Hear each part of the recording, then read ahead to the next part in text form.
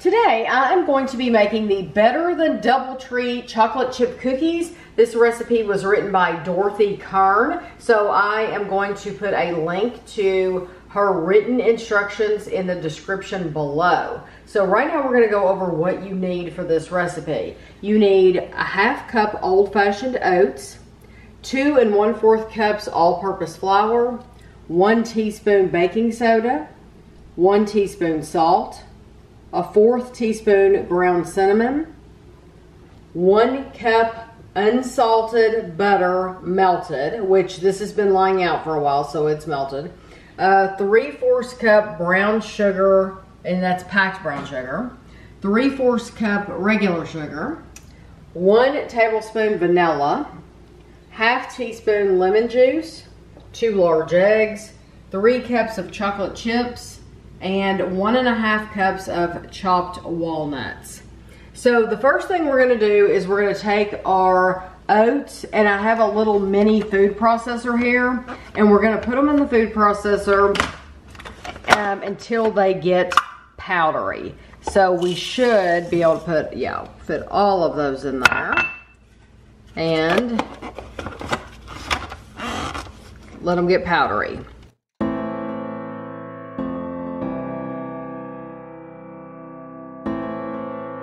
We have our flour in this bowl. To that, we're going to add these oats.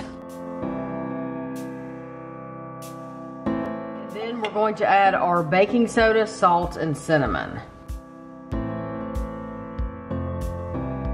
And you want to stir these together, or whisk them together.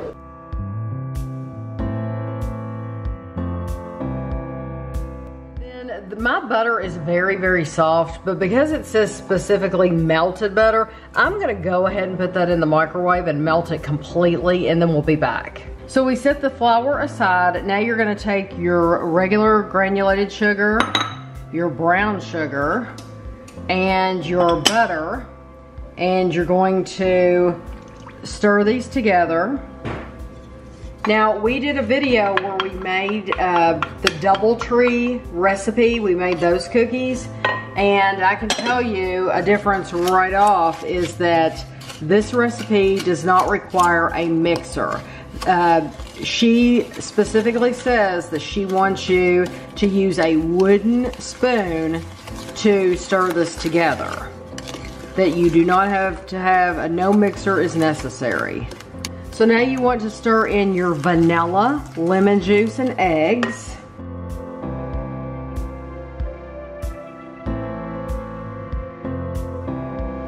You want to stir in your flour mixture. And it says that this might be slightly lumpy because of the oats.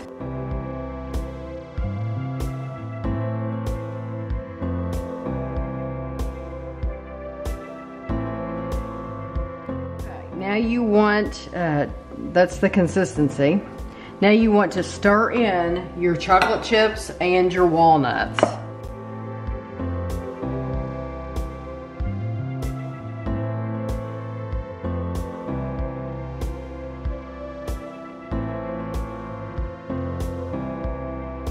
Okay, I'll let Kevin take over the stirring for me because let me tell you, you are going to get a workout. We have a cookie sheet here with the Reynolds, just a piece of parchment paper, which is all you need. These Reynolds parchment papers, they come in really handy, but if you have regular parchment paper on a roll, that's perfectly fine. So you're going to take a 1/4 of a cup, and Kevin stirred it so that I sprayed it so it won't stick. Yeah, so he sprayed it so it wouldn't stick, and you're going to take a 1/4 of a cup, and you're going to put that on your parchment paper. How far apart does it say to put these? And then it says you do not need to space them.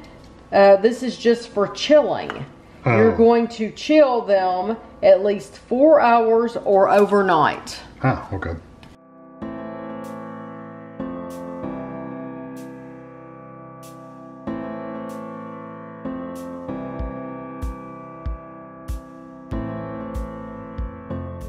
cover these really, really well with plastic, and you want to put them in the freezer for 4 hours, at least 4 hours, or overnight. So we are going to set a timer for 4 hours, and then we are going to come back and bake these. Okay, I'm taking these, gonna uncover these.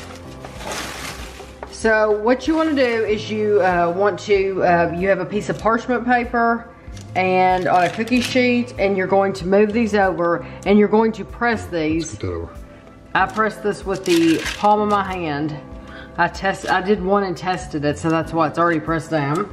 And these are going to spread.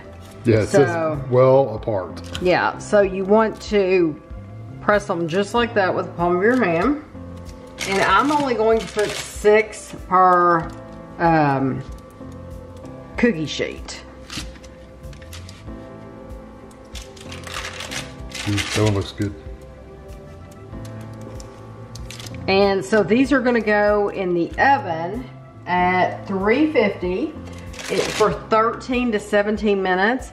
It said do not over bake. It said that these are best underdone than overdone. So we're gonna go to 16 minutes and then we'll be back. Okay, so this is how they look after 16 minutes. I think they look absolutely delicious. You can tell that this one, for some reason, just didn't have, maybe all the chocolate chips are on the bottom.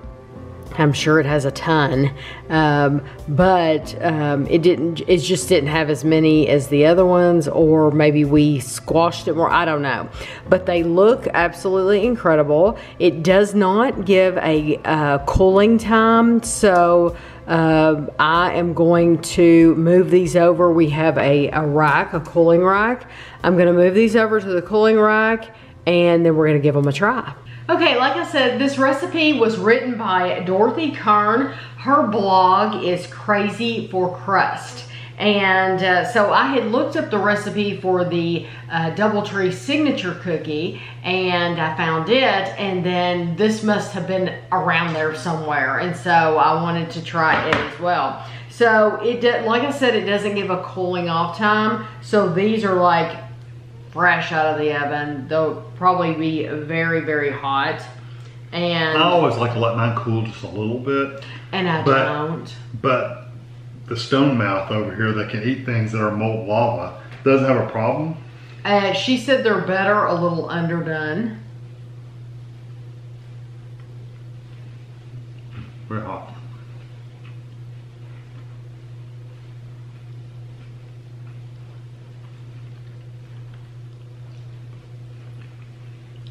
Do you taste the cinnamon?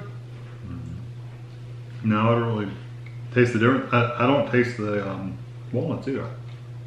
See, I got a big walnut now. And I taste the cinnamon. Not a lot. Not a lot. But I do like that an awful lot. Mm-hmm. I like the size of it. I like the size. The texture is good. Since these are still warm, the chips and stuff are a little still gooey. Whereas, I mean, they're very, very good. Definitely worth it. Now I got a couple walnuts that time. You can really taste them.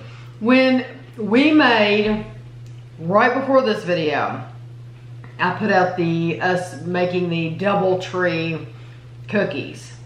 And they specifically tell you to wait an hour.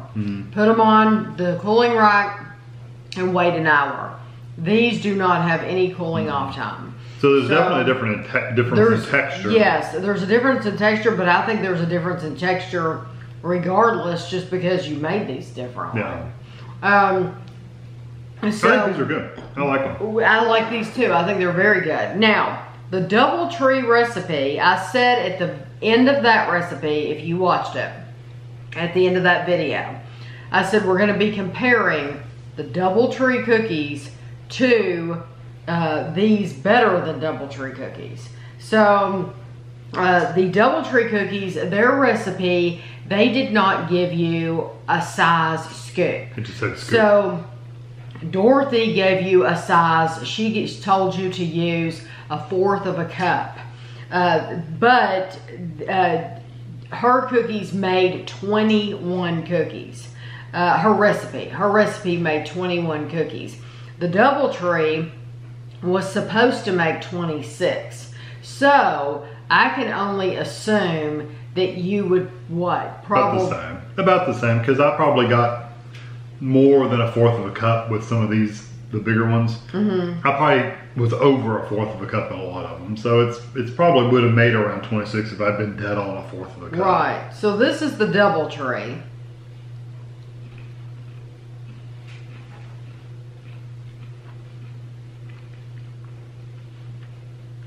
I think even though these are cooled off quite a bit more, I think the texture is a little tighter.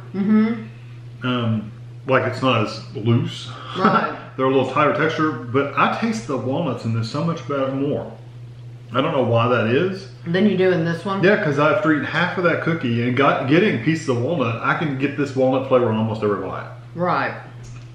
That makes no sense because they have the same amount of walnuts in them.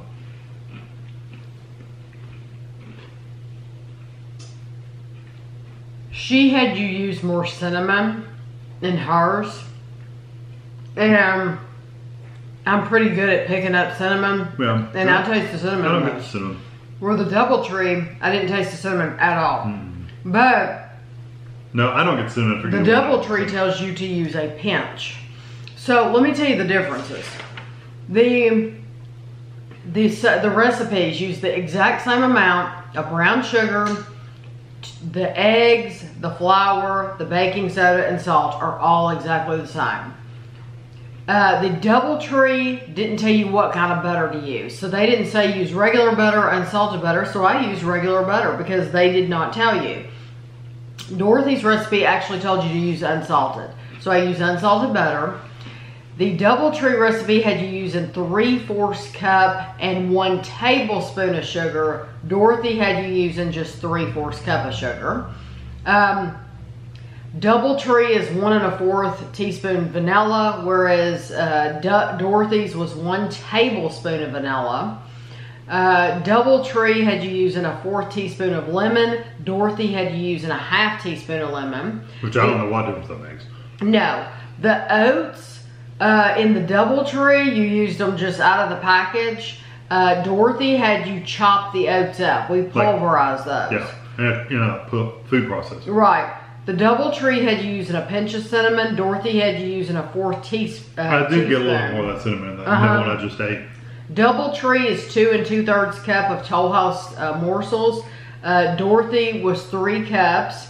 And then Doubletree was 1 3/4 cup of walnuts, and Dorothy that was Doubletree, and then Dorothy was 1 1/2 cups of so there's actually more walnuts in the Doubletree. No, the Doubletree had 1 3/4 cup. So there's a little bit more walnuts. A few more walnuts in the Doubletree. So maybe that's why you tasted it a little bit more too. It's hard to say.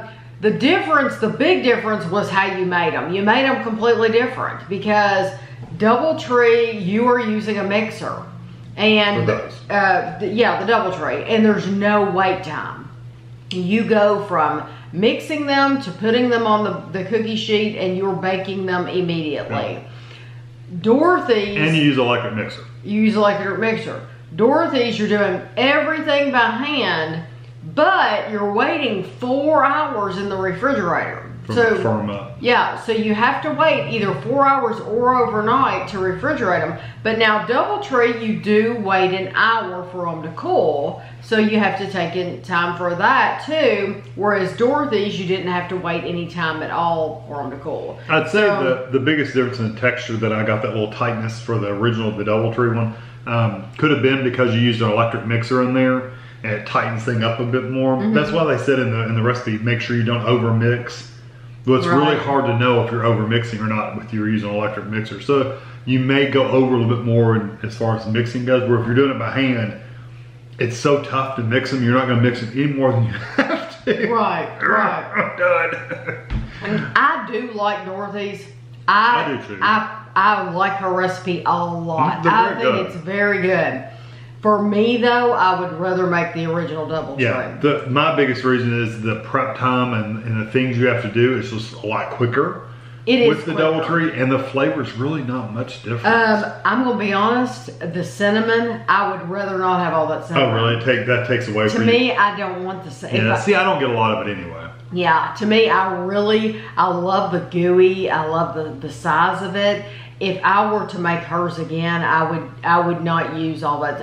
Honestly, I would leave it out completely. Yeah. I don't think you need it in either one of these Probably recipes. not. I don't think. But if you were to make the Doubletree again, you would make a bigger scoop. So they would be the same size. They would be more gooey. Yes. So I would, honestly, I prefer the Doubletree, and I like it that there's no waiting time. Yeah. You don't have to Wait and cool them and cover them and all that stuff. Yeah, so I would just prefer to stick with, I just think they're easier for somebody doing this at home. Most people don't want to wait 4 hours for them to firm up in the refrigerator. So I would just prefer the Doubletree. But I love trying both recipes. I think Dorothy's recipe is very good as well. It's excellent if you want to try it. Yeah. So I hope you all really enjoyed the video. Let me know if you make either one of them. And thanks for watching.